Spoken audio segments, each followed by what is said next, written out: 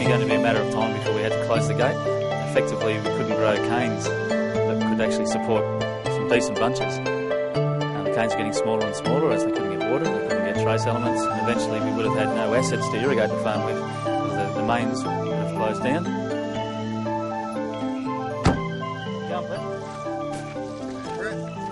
Brett Irvine has seen some ordinary water in his days as head agronomist with the country's largest table grape grower. Water quality at the company's biggest farm, a 283-hectare block at Menindee in far western New South Wales, hit an all-time low in 2004. The biggest problem we've had here is that we're watering out of a lake as part of the Kopi Hollow, as part of the Menindee lakes. It has some serious issues in terms of salinity, which has been a long, well-known fact. We're also having a lot of problems with calcium carbonate. Calcium carbonate gets into our drippers, blocks them, blocks our main lines, makes it very difficult to fertigate. The worsening drought was compounding the problem.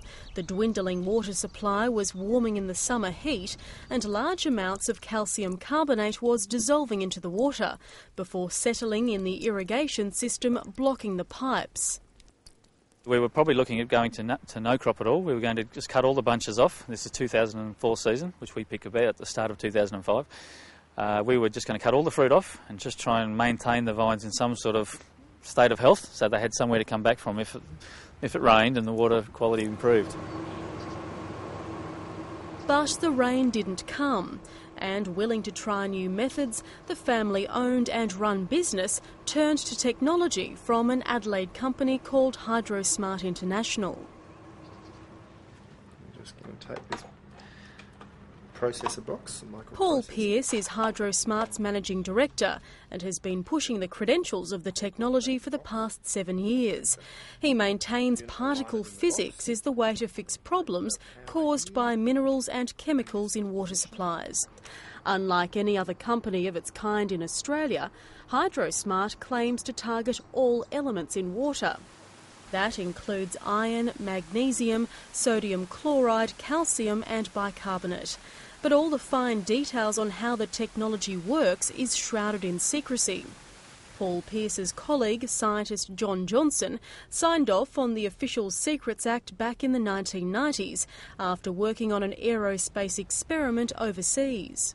Through the research they conducted using a sophisticated particle physics facility in Europe, the one in CERN in Switzerland, they arrived at the realisation that you could disrupt the bonding mechanism of electron pairs, which is a particle physics principle. And in that discovery they worked out that they could have mineral crystals collapse, if you like, and let go of their bonding mechanism. One Hydrosmart unit is worth about $5,000. Our technology just goes on the pipe and there is a power draw of $10 a year. So for the chances of the wins that it produces for people to apply it, we think the contrast between ours and the others is it's like David and Goliath really in terms of the benefits that are available, but we are coming up against the mainstream mechanical engineering and chemistry driven structures that have been working with the farmers for a long time. Hydrosmart International has customers everywhere from Bendigo in Victoria, where there are level 4 water restrictions, to Asia, where the technology is attached to algae-affected dams. Should be enough here as it warms up. In Menindee, Brett Irvine is a Hydrosmart believer. 2 units were fitted on the farm because of its sheer size.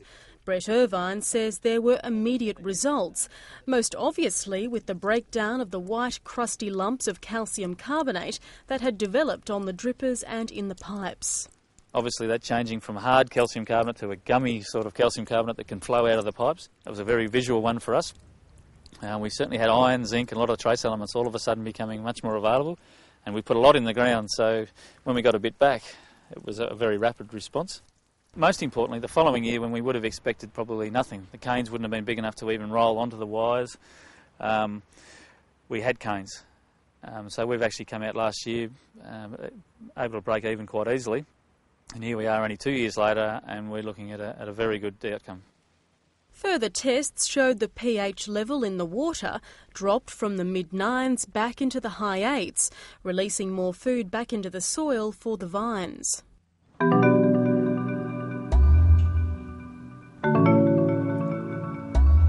got 150 acres of vines here on this particular property, and we've got another about 140 on another property which is also connected to our water systems. And we haven't got enough water really to give them huge quantities of water, so what we have got we need to make very good. Darry Osborne is a South Australian institution when it comes to fine wine.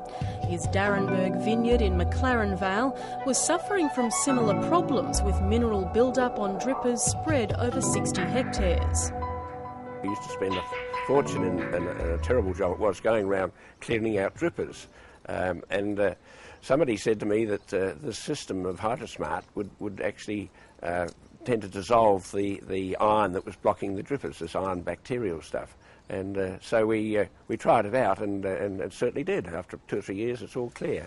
Darry Osborne reckons the Hydrosmart system has improved the water to such an extent that the grapes are better, the vines are stronger and there's no need to fertilise. One of the bonuses with this system was, of course, we used it on the garden, and you've only got to look at this lawn to see how green it is, and yet I don't put any fertiliser on it. And this water before, in dry year like this, the lawn would get quite sodic with the hard water and would go sort of brown and yellow and not look very happy at all, and it used to take a lot more water. And now, of course, it's just luscious and green. One of the things which was noticeable in some of the heavy ground, you used to get, where the drippers was, you get a sort of white deposit on the soil show, a white crust. Well, that's all disappeared now. Hydrosmart is also being used at Adelaide's most recognised agricultural school, Urbray. Robert Grivell looks after the aquaculture side of things on campus. So Robert, tell me about all the advantages of having the Hydrosmart hooked up to this supply here. What have you found since installing it? Well, I've found since installing the Hydrosmart, I don't have to clean the filter mats every day. That's every third day now, and a change of water is dropped considerably. I used to change water every second day, do a third change, and now it's only once a week, which is a saving. And all our water is recycled, which goes back to washing down or wash, into hydroponics. What about growth rates of the fish as well? The growth rate, I've got another comparison system over here without Hydrosmart on it. The growth rate I'm finding out that we get them out about probably 4 or 5 weeks earlier than the other system. So they're becoming a bigger fish? A bit bigger fish, and less fatalities too, I've noticed. Oh, Mary.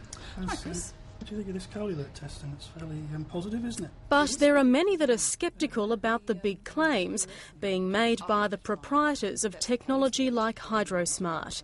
Chris Saint from the Cooperative Research Centre for Water Quality Treatment in Adelaide is one of them. We all know water's a sort of sexy thing at the moment. It's big in the news. People in the Western world, I guess, are starting to really appreciate the full value of water. And I guess there are a lot of people out there who are going to jump on the bandwagon and try and make a buck out of treating water. Chris Saint believes without the nod from either a reputable scientific journal or an independent science or research agency like the CSIRO, consumers should be wary. Certainly if you're talking to a supplier of equipment that you think can be very useful for you, ask them if they've got the evaluation data and who it's been evaluated by, whether the data's been published. If it gets a bit too technically complicated, think about calling in an independent expert to give you some independent advice, because it could be a fairly significant investment that you're thinking about. Chris Saint says there's often a generic format and scientific language used on the websites of such products that many people wouldn't understand. The CSIRO has also been critical, saying positive feedback posted on these websites isn't objective. But Paul Pearce stands by the Hydrosmart message and says there are several hurdles preventing his somewhat unconventional technology being taken seriously. I think that might be more to do with the nature of the relationship with scientists and government now in Australia, where scientists don't have independent freedom to do research. It's all a funding-driven approach, and as a small team for us, chasing the funding takes a lot of time and energy, and we have and do that. We're currently looking at setting up another trial with the CRC for wastewater, but it's a very slow, laborious process.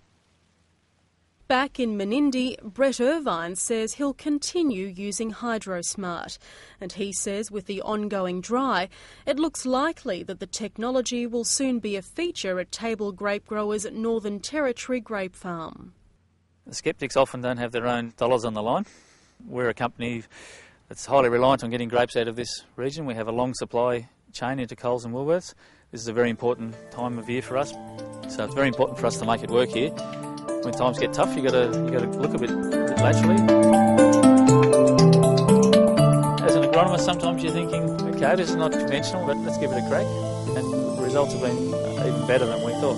And I'm not making money out of being involved in this, but fantastic result.